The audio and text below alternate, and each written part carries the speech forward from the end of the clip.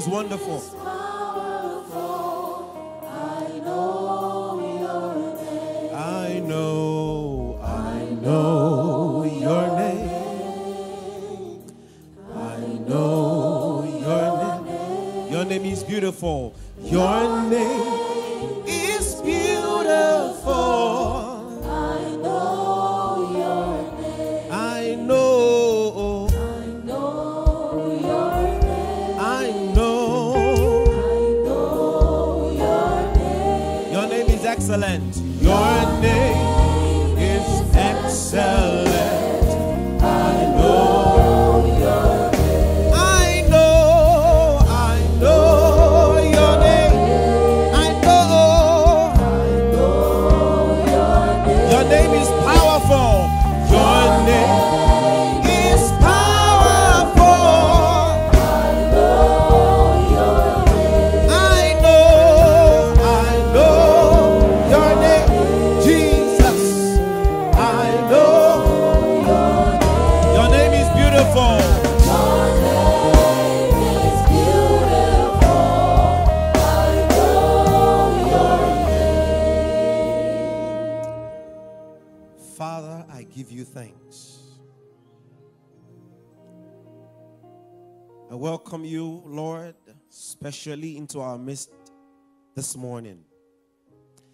And Father, as we approach your presence, we approach reverently and humbly. And we pray that you give us revelation knowledge of your word. Thank you, Father, for in Jesus' mighty name we have prayed. Amen. Can we have our seats, please? Praise God. Okay, this morning, the topic before me is the gifts of the Spirit.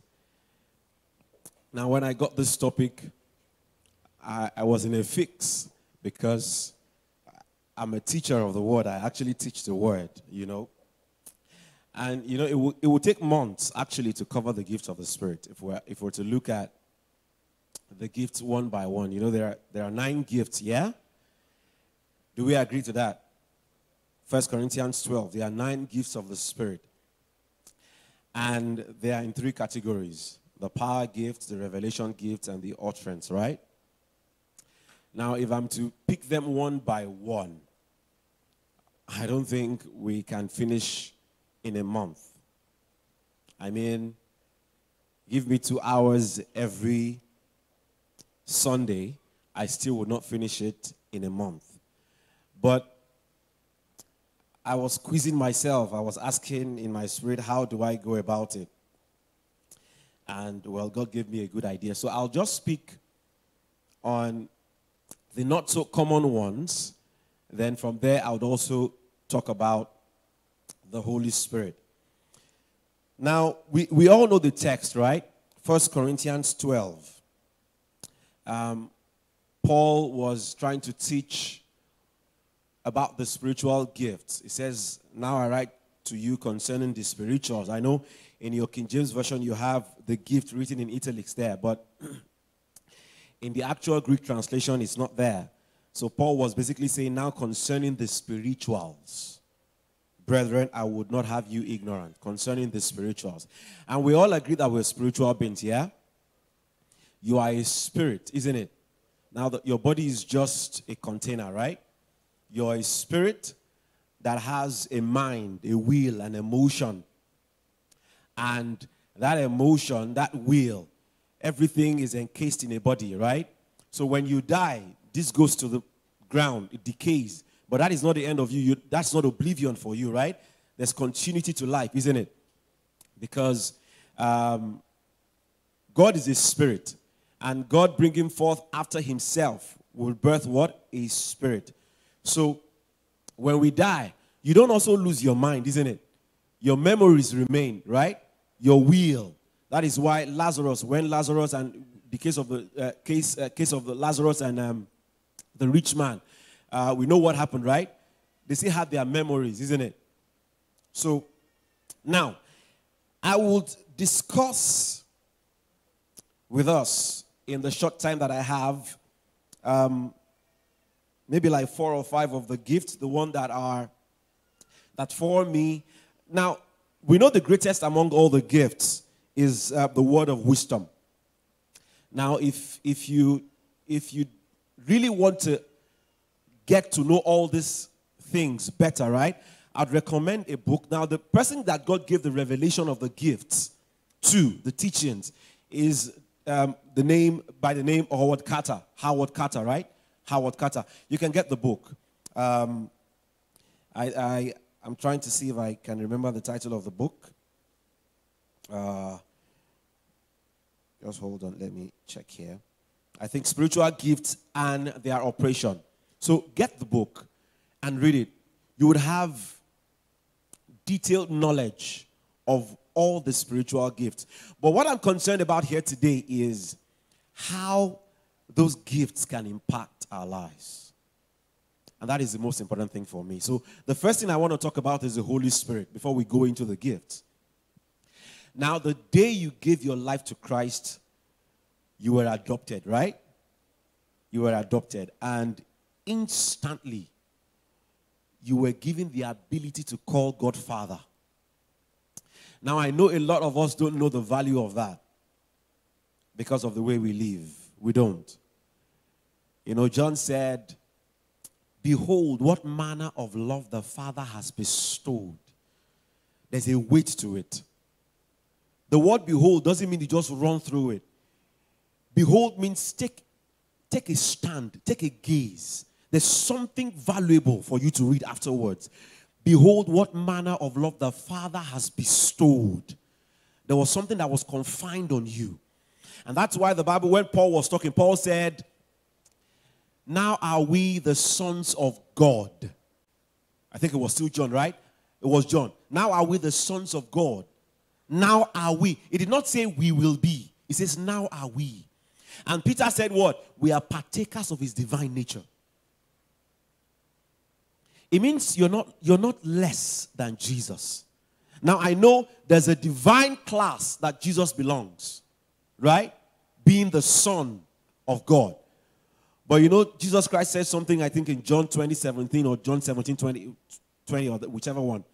It says, okay, let's open it. Because if I mention what he said, some of us will probably want to argue with it. John 20:17. And we'll read John 17:20 also. Now, this was when Jesus appeared, right? After he was dead, he resurrected. He hadn't ascended unto the Father, right? And Mary was about to touch him, and Jesus said what? He said, don't touch me yet. He said, I have not yet what? Ascended unto who?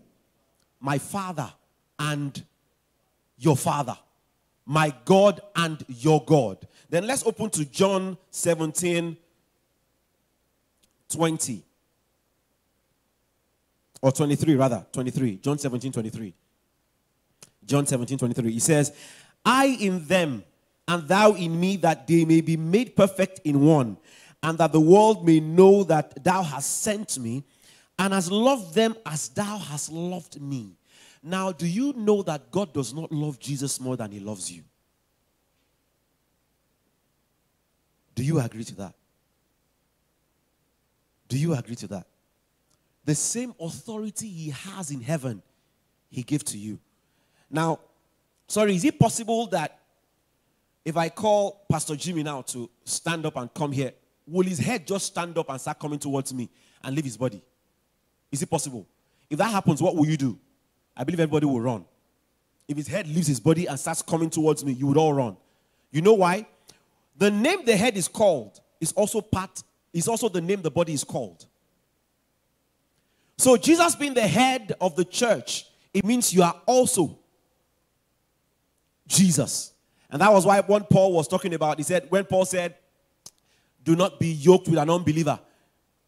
What did he also say? He says, ye are Christ, isn't it? You need to understand that what has Christ got to do with what?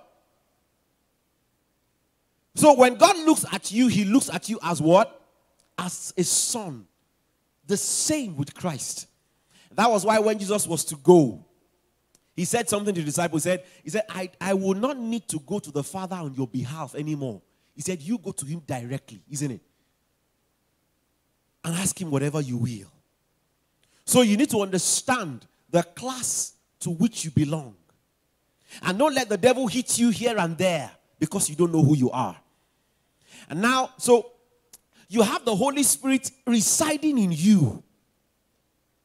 If only you know what that means. If only you know. If only you have a little idea of what that means. That was why when Paul said, if the same Spirit that raised Jesus from the dead dwell in you, what would he do? He will quicken your mortal body. I tell Christians, when I tell them you're not even supposed to fall sick at all, they look at me and like, how possible is that? I mean, as a Christian, you're not supposed to fall sick at all. You're not supposed to welcome sickness into your body at all. You know why? Because the same blood that flows in Christ flows in you. He's the vine, you are the branch. Right? The same sap that flows in the vine flows in the branch. So you need to understand the value of who you are. Now the Spirit resides. Now I understand that when Jesus was here, he had the Spirit without measure. Now you don't have the Spirit with what? Without measure, right? I understand that. But because of the access we have to the Father, just because of that access, you have unlimited power with God. That was why Jesus said what? If only you will believe. All things. He did not say some things. He said all things are possible to him that what? Believeth. All things. All things. Not some things. You know, it's in a particular place he said what? He said all things are possible to God. He said nothing shall be impossible with God. But if you compare the two statements, are they different? Because he said, if you also will believe, nothing shall be impossible for you. Right? So, the first thing you need to know is, because a lot of people are so concerned about the gift, but they forget the giver of the gift. You know, the giver of the gift is the Holy Spirit, right? You know, what he does is he walks the gifts through you. It's not that he actually gives you the gift. So when you hear Christians say, I have the gift of this, it's not that they can at will use it. No, you can't. You can't just wake up one day and say, I want to operate with the gift of word of wisdom. No. It is as the Spirit wills. But you know one thing that he does? The closer you get to him, the gifts are tools, right? The closer you get to him, he makes available the tools as at when needed. As at when needed. So let me pick on the gifts now because of time. If not, I would not even start on any one of them. Now, I said, so I'll start with the greatest of the gifts, which is what? The word of wisdom. Why is it the greatest? Because there's nothing greater than the wisdom of God. You know the wisdom of God is Jesus Christ, right? If you read the book of Proverbs, you'll see that Jesus is the wisdom of God. So, you getting an advantage to be able to tap into the wisdom of God, there's nothing that supersedes it. That is God giving you an idea of what he wants to do, of his plan, his purpose. There's nothing greater than it. So, it is the greatest of all the 9 gifts. It is God giving us a directive or a directive word. For example, you go and meet a lawyer, right? No, I'm not preaching this morning. I started with a bit of preaching, but I'm basically a teacher, so I'll just break these things down to you. You go and meet a lawyer, right? Now, the lawyer does not connect with a wire, your brain and his brain, right? What does he do? After you tell him what your ordeal is, isn't it? What would he do? He'll give you a directive. This is how to go about it, isn't it? So that is what a word of wisdom is. Giving you what? A directive. For example, God told Noah in Genesis chapter 6, verses 13 and 14. God said, Noah, the end of all flesh is come before me. Make an ark. That was a word of wisdom. God intended to destroy, right? He wanted to wipe out the whole thing because everything was what? Totally corrupt. So what did he do? He came to Noah and said, Noah, I'm giving you wisdom here. I'm about to do this. You have to do this. Else. What is wisdom for? Wisdom is what? To save you from what? Something, isn't it? It's somebody telling you something, giving you a directive to do something that what? Will yield benefit to you. And another example is Jonah, right? God told Jonah to what? To go down to Nineveh, isn't it? We all know the story. God wanted to destroy these people because of what? Their iniquity. But God what? Because God wanted to also save them. Now, you need to know that God is not just all about, because some people have that ideology that God is this wicked God, is ready to squash you once you make a little mistake. No. He's a God of love. So God wanted to extend his love to the people of Nineveh. So what did he do? He sent what? He sent Jonah to them. That was God giving him what? A word of wisdom. To go and what? To go and preach to them so that they will be saved. Now, word of knowledge. For example, let me talk about my own personal life. There was a time my sister was pregnant, right? I think that was with our second child. No, it was the third child. They never planned for it, but, you know, it just came. And at some point, because I wasn't following, I think I was very busy then, and she was towards the time, it was towards delivery. So she went to the hospital. And suddenly, that day I slept, and I had a dream. I had a revelation. And what happened? In the dream, my sister died in trying to give birth, right? She died. And I woke up, and I started praying, because I knew God wanted me to pray about it, right? That was a word of wisdom.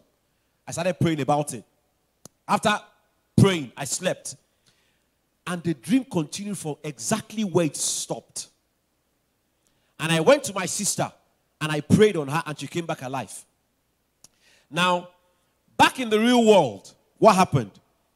I didn't know my sister was already, you know, in delivery, and my mom was with her. My mom is MFM, you know, and they don't like spreading news. They'll tell you once any news that goes out, the devil would pick it. So she didn't even inform the brothers. So I did not know. And suddenly it was after it happened that she called, you know, and giving us the testimony. My sister actually died, right? On the delivery bed, and she started praying. And she coughed and came back alive. Now, if I hadn't taken a step to what? To pray, what would have happened? It was God giving me a directive. It was God telling me what to do, because something was about to happen, right? So God gave me insight to that.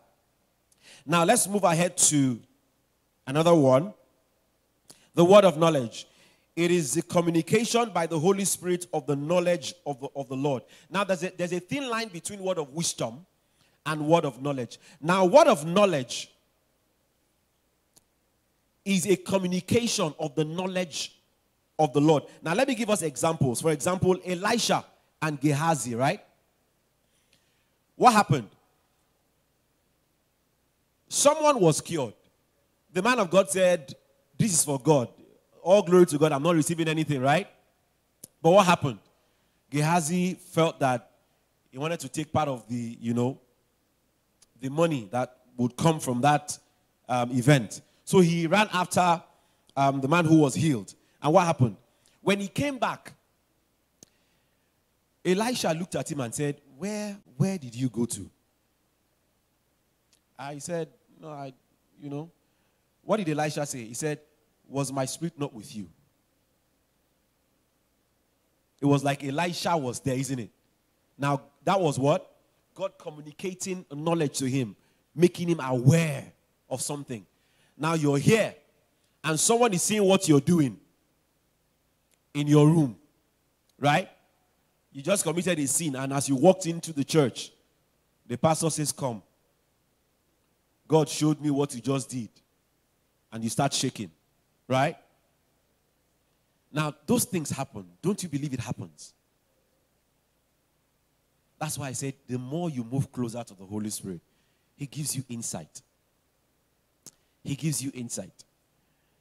He gives you insight. A lot of us are are bothered about life. We're bothered about what to even do next. And we need insight. But you're far from the Holy Spirit. The one who gives the gift, the one who works the gift, you're far from him. You don't spend time with him. You see a lot of Christians, they want more of God, but they are not willing to give the time. I've always said it. The more time you spend with God, you partake of his attributes. It's a default thing.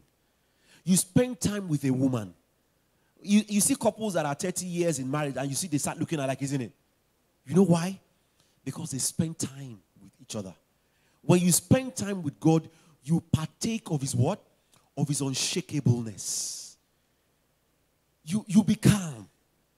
When things happen, you know, we'll talk about one of the gifts, right? The gift of faith, which I love so much. I love that gift so much. And it happened once in my life. Okay, not once, maybe like twice. It's a rare gift because it's a very powerful gift. So you say you want more of God. You want that peace. When something little happens, you're jumping here and there. The Bible says, he that believeth does not make haste. He doesn't. Even if they say the deadline is 30 seconds from now, you just be joyful. There's an unspeakable joy that would what? Be flowing within you. The Bible says what? With what? With joy we draw from the wells of mercy. Of what? Of salvation. There's that joy. That joy. You're unshakable. He will keep him in perfect peace. Whose what? Whose mind is stayed on him. You're jumping here and there. Oh, you're looking for who to marry and you're jumping here and there. You're worried. How will I pick the right guy? How will I pick the right lady? You know why? Because you are far from the one who can give you the word of knowledge. Who can tell you. He can just like that. Hallelujah. Look at the woman, the Samaritan woman who came to Jesus, right? Who had gotten 5 husbands before, right? How did Jesus see the whole thing? Word of knowledge. Your eyes will suddenly be opened and you see into what? Into the realm of revelation. And you begin to see things. And when you're telling people, they will just like how? Hallelujah. Another example, Isaiah 45:5. God told Isaiah, is there a God beside me? Yea, there is no God beside me. You know what happened in that little time? God, the knowledge of God must have spanned and scanned through the whole universe for God to be able to say, or through Isaiah, to be able to say what? There is no God beside me. Because if there was one God that was beside him, it would have been revealed, isn't it? But there was a quick search through all. You know how vast the galaxies and the universe is. Billions of stars. And in a quick split of second, God revealed to Isaiah. He said, see, there is no God beside me. There's no one else anywhere who is as powerful as I am. I'm the Almighty. And that is why you need that gift, right?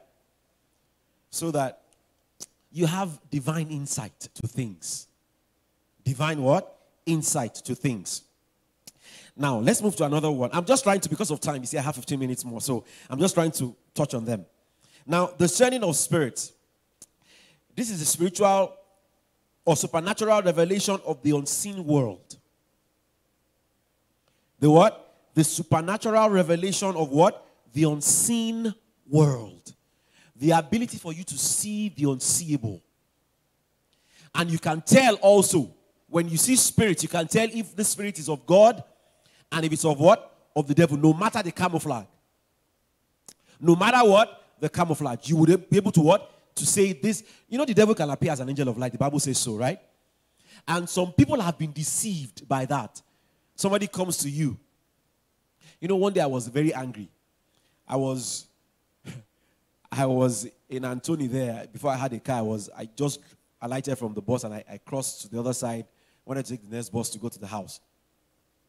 And one guy was driving and he just suddenly stopped and said he's a prophet.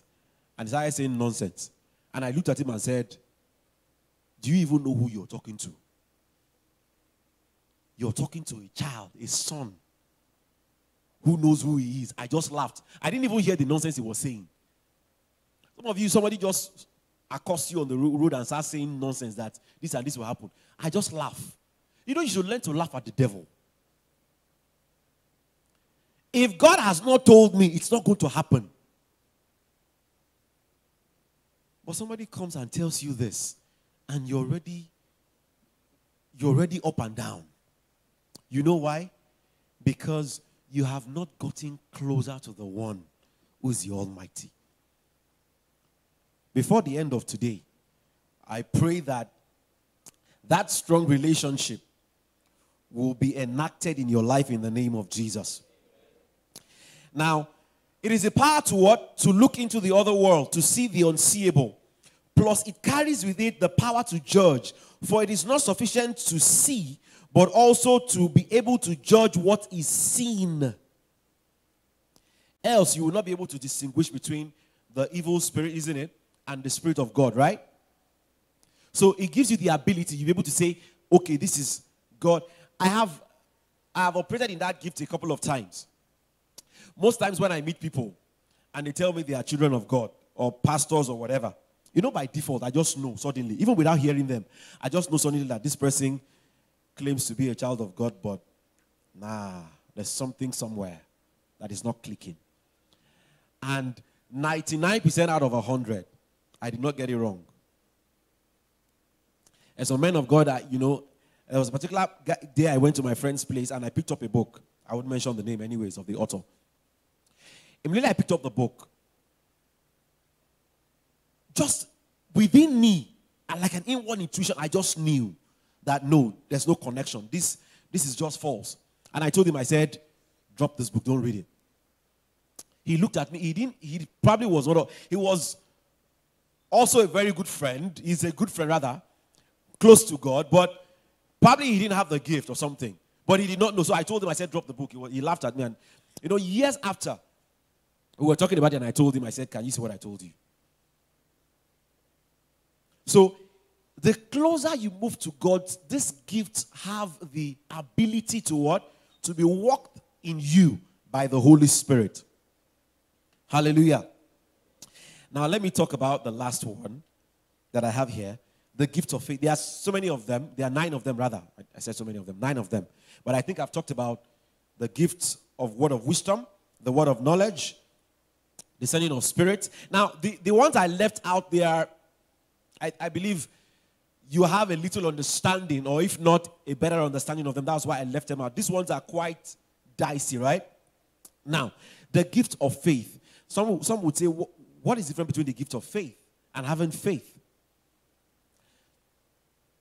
Now, the gift of faith is faith imparted by the Spirit of God for protection in times of danger, or divine provision, or it may include the ability to impart blessings. Now, just having faith is you believing, right, what the Word of God says. I always teach. Faith begins where? Faith begins where the will of God is known. If you don't have the will of God, if you don't know what the will of God is, you can't have faith. For example, if I walk into this room, maybe, let's take it that I'm a billionaire, and I just walk into this room and I said, I have $1 billion. Does that give you the right to come and ask me for any money at all? It doesn't, isn't it? I only told you who I am, right? But if I walked into this room and I said, I have $1 billion and I'm ready to give 1,000 people $100,000. Now, there will still be some, or let's say, okay, because of the crowd here, let me say, I want to give just 10 people $100,000 each. Now, there will still be some confusion somewhere, right? Because you would not know if you partake to that, or if you're a partaker, isn't it, of it, or probably you belong to that, the category of 10 people I want to give to, right? You would still be doubting, if I go and approach him, am I part of them? But if I walked into this room and I said, I have $1 billion and I want to give each and every one of you here $100,000 each. Now, immediately you know you what? You qualify. And you can come to me on that legal ground, isn't it? And tell me, you said you were going to give $100,000 and what? I've come for mine, isn't it? So, I tell Christians, when you need something from God, when you want something, but there's no basis in the word, then there's confusion. Because you don't know if God wants to give you that thing or not. And there's also the other side of the divide. Some people don't even know how to approach God because they don't study. Right? These things are well written in the Bible. For example, I see a lot of Christians. In fact, I believe every one of us here, we know that scripture that says what? By his stripes we're healed. Isn't it? Right? But how many people would have the slightest of headache here, and the first thing you will do will be what? Most of you will not even consider God in the equation. How much more when it is malaria or typhoid or it's what bigger than that? Some of you will not even consider God as the first option. But when you know that the word of God says by his stripes you were, if you were, it means you are, isn't it? It means you would. When the symptoms start showing up, what do? You look at your body and say, I dictate how my body feels. Not my body dictating how I feel. I dictate what is going to dwell in my body. Not how I own my body. So you tell the devil, pack your load and what? And get out. Because how many of you will be here? I don't know how possible. You get into your house and you see a rat playing. And you decide to start playing with the rat. How many of you do that? What do? You chase the rat out. Why? Because it's your domain. So why encourage it? Oh, but some of you will say, okay, but I've read it and I quote it when the problem comes now, but it doesn't happen. You know why? Because the word hasn't gotten into your spirit yet. You still have just a mental accent of it, isn't it? It is not just knowing it by head, isn't it? Healing starts from the spirit because you are a spirit being. It starts from the spirit and what? And comes out in the body. I've shared the story before, not here. I remember when I was 7 and I had all the symptoms of malaria all over my body. And I said, devil, listen, no. This is not a bargain. I said, you have brought all these symptoms, right? It is not my own. I said, I am going to, when you are sick, they say you should eat. Eat more, isn't it? I said, one, I don't take drugs. I'm not going to buy drugs. And I'm even going to fast again on this so-called thing you say you are putting in my body. And you know what? I went on a fast, not eating. For the first 2-3 days, I had all the symptoms fully manifested in my body. I was so weak. But I said what? I said, devil, I'm not moved by what I feel. And on the 3rd day, the whole thing vanished. I can't remember the last time I felt sick now. You know why? Because I got to a place where I was convinced. You meditate. It's not just reading the word. It goes beyond that. The Bible says what? When God was telling Joshua, what did he say? He said what? He said, this book of the law shall not depart. You shall meditate what? Daring day and night. As you meditate, you know what you're doing? Your spirit is receiving it and is building a building block, a pillar in your spirit. So when it gets there, you're so convinced, even more than what you see physically, that no matter what the devil does, it won't work. So the gift of faith was what Daniel exhibited. You think it's easy. They tell you that if you pray, you'll be thrown into the lion's den. And immediately, go and read it, Daniel chapter 3. Immediately they signed into law. I did not say the next day. Immediately, when the news got to Daniel, the Bible said what? Daniel entered his room. How can you it was so daring, isn't it? Immediately he heard. Probably somebody came to him and said, they just signed it to no prayer. What did he do? He entered his room. He said, no prayer, Abi. He entered his room. The Bible says his blinds were open. He left them open. Let them see. And he went on his knees. And the Bible says Isaiah giving thanks to God. And when they took him where? To the den of the lions. What did he do? Did you see Daniel shouting and say, God, I'm in trouble now? No. Daniel went in And it was peaceful. And God sent an angel to what? To hold the mouth of the lions. Another very good example is Peter. They just told Peter that he was going to be what? They were going to behead him, isn't it? Sorry, how many of you would be told that the next day, you just have a night, just like 6 hours, the next day, you're on a display, they are going to put your head before the guillotine and they are going to slice it off. And you'll be able to have a sound sleep. Even as a man of faith, you will pray that night too. But you know what happened to Peter? The Bible said Peter slept soundly. Oh my goodness. You need to get there. To the extent that when the angel came to wake Peter up, he did not just speak. The angel had to what? The Bible said the angel smote him. It means he was having the best sleep of his life. You know why? Jesus had told him, see, you will get to your old age and something would happen. So there was a prophecy. There was something he had in mind. So what was exhibited there was what? The gift of faith. The last time I came here, because of time now, it's 3 minutes to time. Let me just share this. I shared the testimony last time I came here, but for the purpose of those who were not here, my miracle phone testimony. This was like 7 years ago. I was in church one day. Quite an expensive phone. Like 7 years ago, like 206,000 naira. Yeah, 206,000 naira. I was in church singing with the choir. I sing. So what happened? My phone was just on the seat but I think I took the phone, I brought it closer anyways. And by the time service was done, where is the phone? The phone had developed legs and had gone. Whoa, in the house of God. I thought it was probably a prank, isn't it? I started asking. And they said, no, nothing. Your phone is gone. It dawned on me when everybody started leaving the church. And we were now few, right? And now this is not a joke. This phone has gone. You know what? People were coming to me, the choir members were coming to me and they were like, oh, sorry, but you were also careless. Now, how would you put a phone there? And you know what? From within me, something rose up. Till today, sometimes I look back and I was like, what happened? Something rose up and I looked at them where they were seated, all the choir members. I said, please don't come to me and tell me that. I said, I'm in my father's house.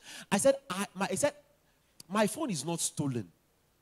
I said, the person who took this phone will walk back to me with his own legs and give me back this phone. And I said, listen carefully. I said, I will not go home and pray about this phone. I said, why? Because this is my father's house. I said, when I get home, this is what I'm going to do. I said, I'm going to dance before my father and I'm going to sleep.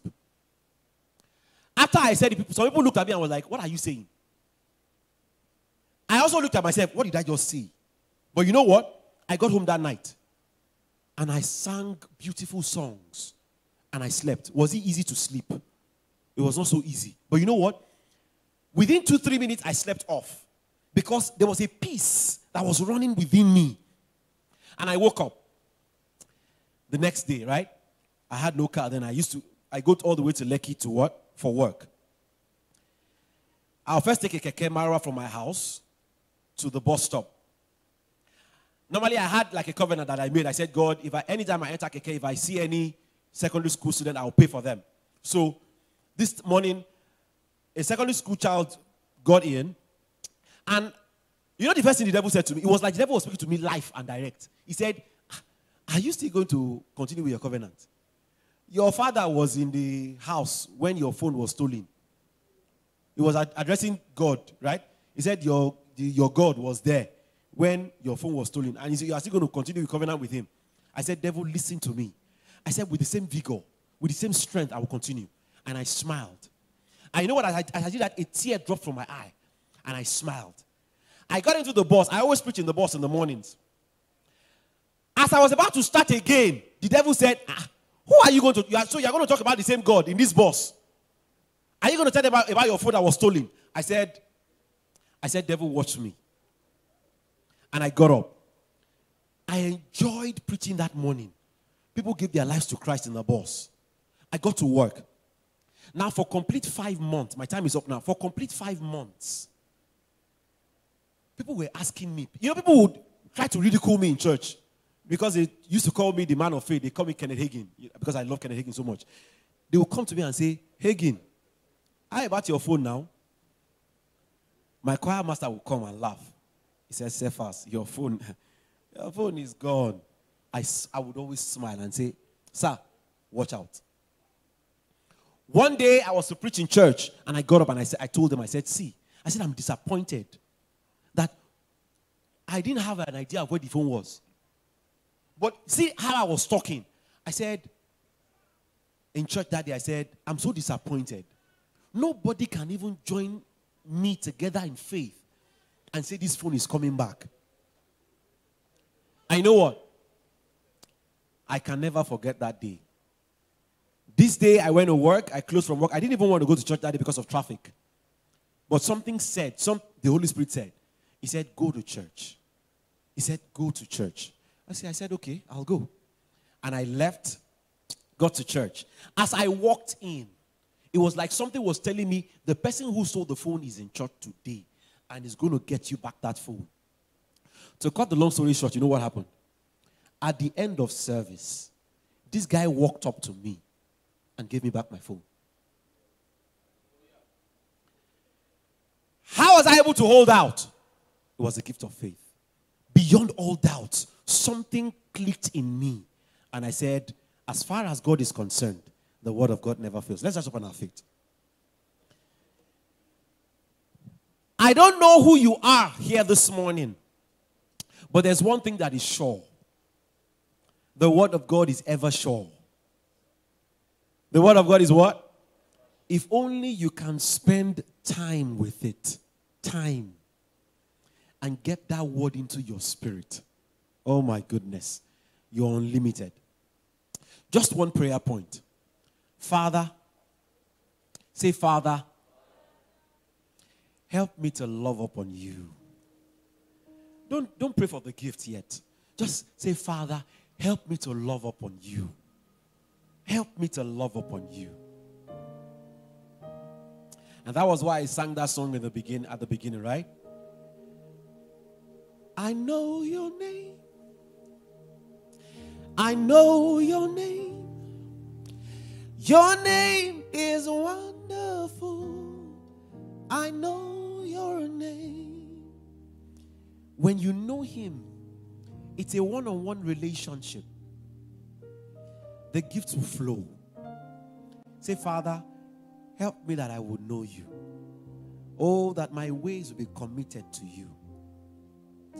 Oh, thank you, Father. Thank you, Father. I don't know if there's anyone here, all eyes closed. I don't know if there's anyone here. You want to say this morning that I don't know you, Jesus, but I want to know you. Ha.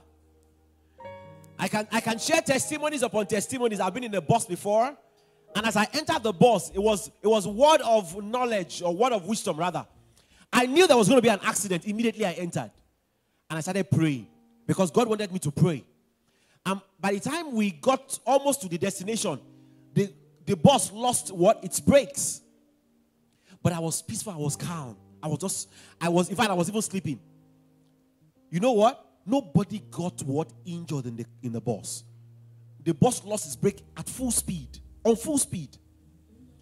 When you are close to God, you are sure that the devil cannot tamper with you anytime he wants. Because there's a relationship. You hear people say they have faith and they died. No. When you have the ability to talk with your Father, you don't just die.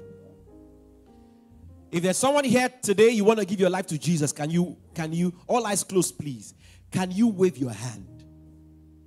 You want to give your life to Jesus, can you wave your hand? Okay, no one.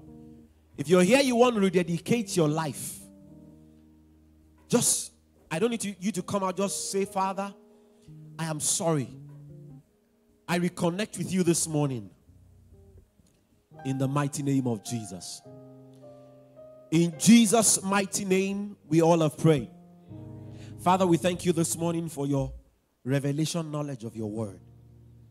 Father, we thank you for the spirit that comes with the word. We thank you because we know we have it in us already. The seed has been planted. And there's always nothing wrong with the seed. It's just our hearts. Father, we pray that today you will clear up our hearts and make them clean. And that as these words have resided there, the devil will not be able to tamper with them. But Lord, they will bear fruit in 100-fold.